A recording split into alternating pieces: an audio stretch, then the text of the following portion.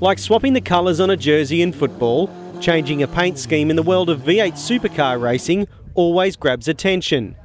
For IRWIN Tools, taking its logo off the car and replacing it with a word of thanks to tradespeople across Australia is something Lee Holsworth is proud to do as part of National Tradesman's Day, which takes place on Friday, September 20. You know, they put in a lot of hard work and they keep everything going for us. Without them, the world wouldn't run. So, yeah, I hope we get a lot of support from the trades. I think we will.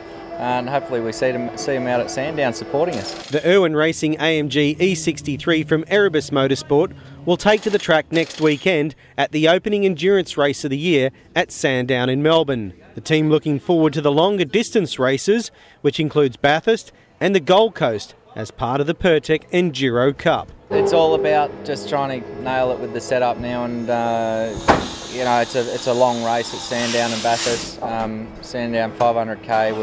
You know, if we don't qualify well, which we haven't in the last 4 rounds, then it's a long race to get back some positions and try and work our way towards the front. But hopefully we won't have to worry about that.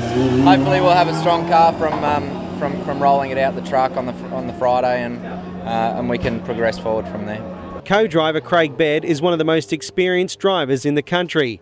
It's the second straight year they have paired up, and Baird has form on the board after a big win in Malaysia. It's a good way to start the endurance campaign off, coming back from Sepang 12 hour with a win. So yeah, it's good miles, hard race. So it's just also good for your race fitness to try and get a race in like that. All crews roll into Melbourne from the middle of next week.